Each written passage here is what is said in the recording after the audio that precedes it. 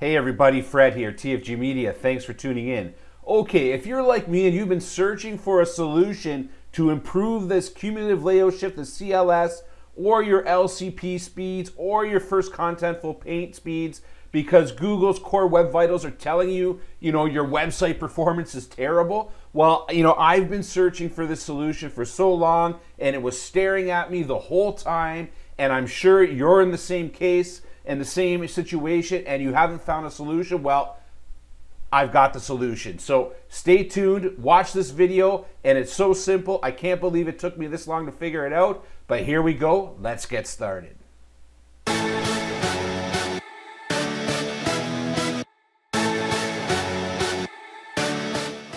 Okay, so before we get going, I do want to say if you are new to the channel, please consider subscribing, smashing that notification bell so you know when I'm dropping new videos, and giving me a thumbs up if you learned something in this video. Okay, so I'm over here in my Google Search Console, and if you're new to Google Search Console, you're going to want to go and get yourself set up on it because it's completely free, and it's really, if you're not set up, you really aren't going to know, how your website is performing in the eyes of Google. And there's no better resource or source to tell you that than Google itself. So you can see here, I just wanted to show you this quickly. I'm in one of my domain properties, astrojunkies.com, that I'm going to be using for this case study, I guess, or analysis anyway, to see if we can improve that CLS and LCP load times. But I wanted to show you this quickly because it's very, very important that you get set up. And what we're targeting today is Core Web Vitals. So if I click on Core Web Vitals, and guys, this is a new website. I haven't been running it very long, and you can see here right away that it's been performing poorly, right? I mean, look at the mobile experience. And this is a new website. I am doing some Amazon stuff, so that's impacting performance. I am doing, running some AdSense, so that's impacting performance. All of these things that you're loading, if you're loading from third-party servers, is going to impact performance. But you can see here, it's very, very poor. And if I click on one of these reports, I'm just going to click on the desktop report. And this is where you can start to see where these issues are. And you can see straight away that I've started a validation because I've actually fixed this issue. And it should, my speed should improve, exponentially after this fix I'm going to show you is done. But you can see right now my CLS is poor, my LCP, largest contentful paint issue, it's longer than 4 seconds. So overall, this site, as far as Google is concerned, as far as user experience, is operating very, very poorly. And this is something you have to fix, guys, because speed is a ranking factor for Google. And so, I've been spending so much time on this, trying to sort this out that, I was just beside myself. What the heck is going on here? How come I can't get this thing any faster? I've tried disabling ads, all this stuff. And I found the solution, guys. I found it. It's simple. And if it's happening to you, it's probably the same issue. But anyways, I wanted to show you Google Search Console. Make sure you're set up. Make sure you add your domain property or all your domain properties to this. And so I'm going to show you the website quickly that we're going to be looking at, the specific article that we're going to be looking at, and then we'll run the Pagespeed Insight. I'll show you the fix, and everything's going to be good, I swear. Okay, so let's flip over there now. Okay, so you can see I'm over here on my homepage of astrojunkies.com, and again, guys, this is a brand new website. I'm going to get some comments, you're not getting any traffic over here. Yeah, it's a new website. I'm starting to get some organic traffic. I'm starting to see some results here, but again, I'm being limited, I think, by this Core Web Vitals that's really starting to hurt my sites in general, all of them. And so, like I say, so I'm going to pick an article here. I'm just going to pick one at random, and I think I ran the page speed test on the 10 best telescopes under $200. So I'm just going to click on this article, and you can see here's the article here. I've got some nice imagery. I've got some Amazon stuff, and it's basically a review article, so there is a lot of Amazon stuff here. I'm just running through it. And so it's not the point of what the article is about. It's a point of how do we improve that CLS, LCP, FCP load time to make Core Web Vitals happy. And so this is the one we're going to be studying. So let's, if you want to check out the site, go ahead, come on over, check it out. But let's head over to Pagespeed Insights and see what we got over there. Okay, so you can see I'm over here at Pagespeed Insights, And if you don't know where this URL is, I'll zoom into it here so you can take a good look at it. It's basically just Google Pagespeed Insights, and it'll be your first hit. So head on over there. I'm going to paste in the URL that we just looked at, and I'm going to run the Analyze tool. So that's going to go and scrape the site and do its check on all the key performance indicators for that page. And so it's going to take a minute to run here. We'll let that run till its completion, and maybe I'll pause the video until it's done. Okay, so you can see it completed and gave me an overall score of 78. So not too bad considering how many ads and Amazon links I'm actually running in that article. You can see it was a full review article, lots of Amazon stuff, you know, lots of Google AdSense stuff. So I would expect a little bit of slowdown attributed to those things. But what we're targeting here is this, you know, largest the LCP and the CLS that we were showing errors on in the Google Search Console that I just showed you previously. Now you can see it's actually not too bad, and I did dump the local cache on my server just to make sure when I went and changed this little fix I'm going to show you back to what it was prior when I was throwing all those errors. You know, I wanted to start with a clean slate so that you can see the difference after we set those settings that I'm going to show you to fix this, and then move on over to running it again. So here we go. So just taking a quick look here. These are really the ones we want. The CLS, the LCP, and the FCP is actually pretty decent here for this run. And you can see some opportunities here, and one of them is to reduce the initial server response time. And you know what? That's probably because, you know, it's not running, it's not a cache page, because like I said, I just dumped the server cache for the website just to run this test, so we get a good, you know, reasonable view of what this looks like without that fix in place. I didn't want to run a cache version. And if you guys run this and you are seeing a lot of this, and your pages are already cached, then I've got to tell you guys, you might want to consider upgrading your host, where you're running, what servers you're running on. And you know, I'm running all my websites on SiteGround, and I'll put a link down in the description for them. I mean, they're, you know, in my opinion, I've tried a bunch of them: HostGator, Bluehost, and SiteGround. To me, is without question the best, the fastest, the greatest support. They'll help you with all of the different issues. So go ahead and check that link in the description. And hopefully after we, you know, reload this page a couple times, we should see that actually disappear, because it'll be running a cache version.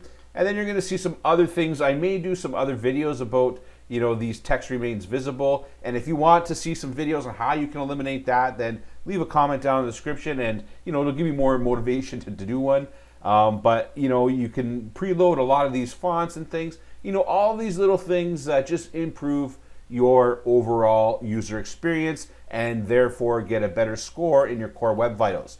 But again, I don't want to diverge from the focus of this video, which is, you know, fixing or improving CLS, LCP, and FCP, and making sure that those things, at least, these are the ones that Google really seems to be targeting for the speed of your website, for the user experience. So there we go. Let's see if we can improve on that. I'm going to head back into my WordPress admin area, and I'll show you this little tweak, and it's so simple, and hopefully we fix our issue. So let's head on over there now.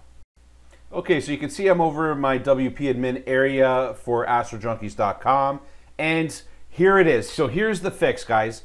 I mean, most of us are using a cache plugin. I mean, I already told you I'm with SiteGround. I love their service.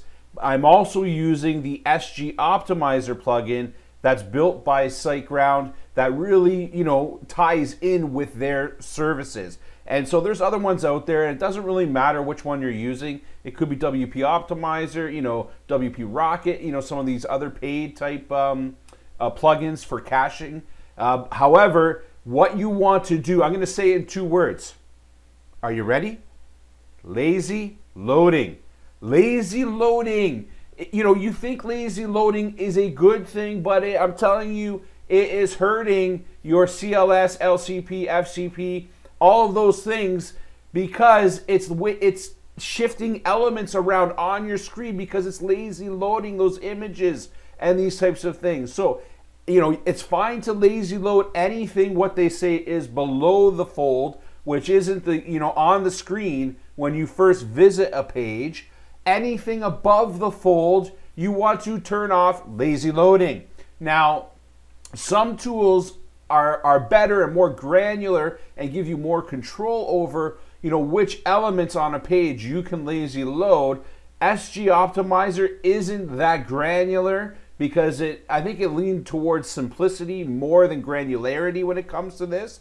But what I would recommend you do right now, look at your lazy loading settings, because if you're like me, I just, you know, you see lazy loading, you know, okay, this sounds like a good thing. It should be helping my speed. Well, I'm just going to lazy load everything. Well, I'm telling you right now, it's hurting CLS and LCP especially, okay? So I'm going to go into SG Optimizer down here. You can see it right here.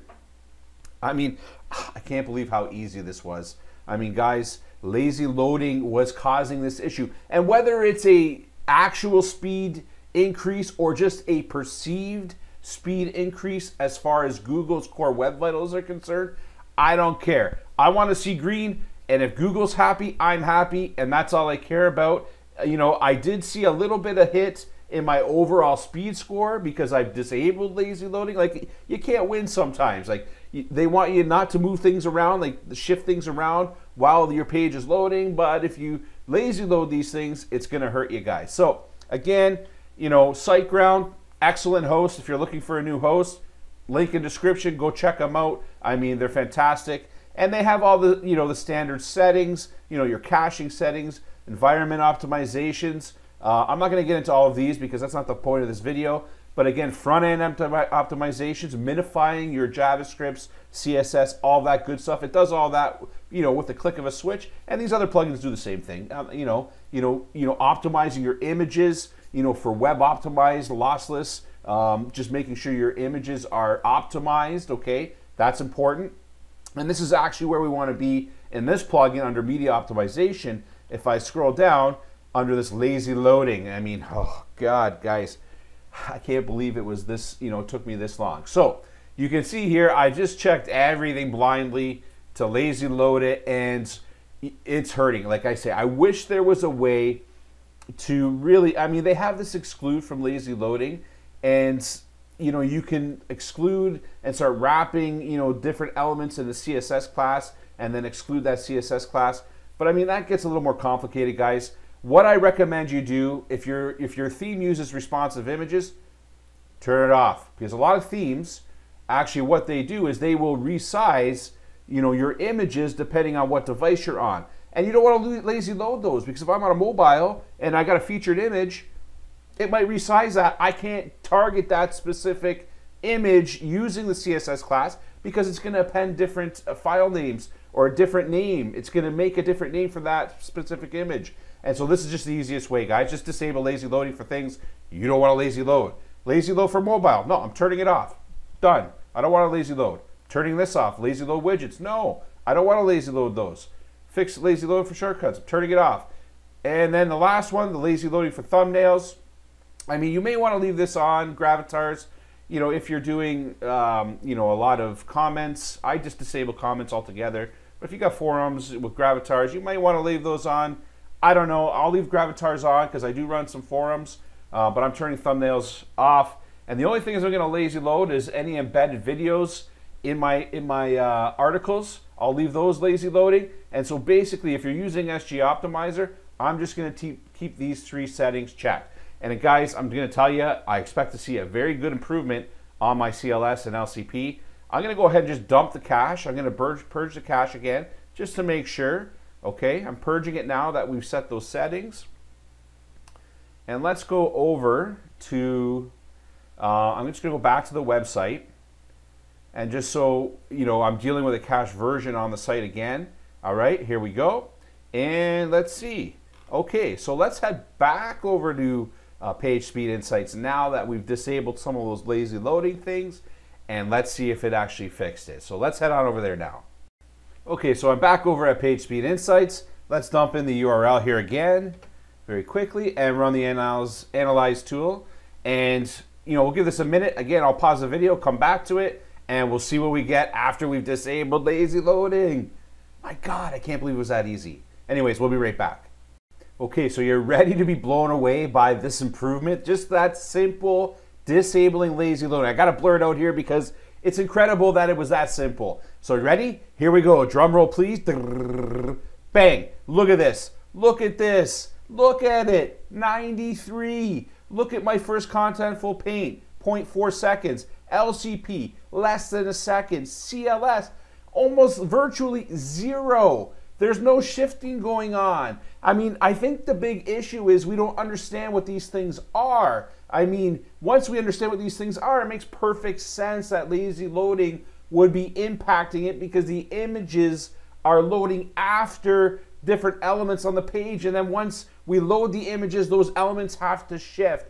And so, guys, if you've been struggling with CLS, LCP, Core Web Vitals, all of these things, you have to look no further than lazy loading. Turn it off where you don't need it, okay? If your cache plugin has more granular controls to disable things that are only above the fold, just disable the above the fold elements and images, prevent them from lazy loading. This is it, guys. So again, I hope you guys found this video useful. If you learned something and this fixed your issue, please give me a thumbs up, subscribe to the channel, and leave a comment down below and let me know how it worked for you. Again, this is Fred, TFG Media. I'll see you in the next video. Thanks for tuning in.